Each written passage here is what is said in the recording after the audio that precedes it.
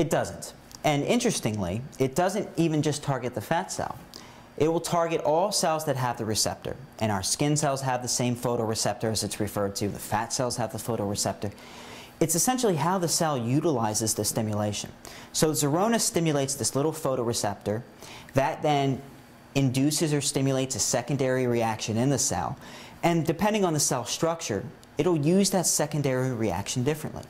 For instance, skin cells will replicate, so we'll get a thickening of the skin, which is beneficial for wrinkles and other dermatological uses. Tightening. Tightening, exactly. Skin contracture. We've seen this with our clients. Absolutely. And so essentially what happens is we're stimulating this receptor, and all that happens is we're increasing the amount of energy within the cell. Now the fat cell, because of the burst of energy, it creates these transitory pores. But that response is actually just unique to the fat cell.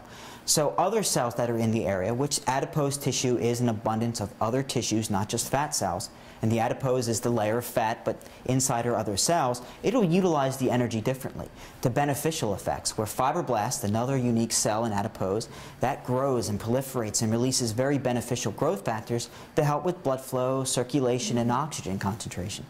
So we have no harmful effect with the adjacent cells in the area, just actually benefit. And that's supported by 40 years of low-level laser therapy history. And so we can utilize this rich volume of research to support the safety of Zerona.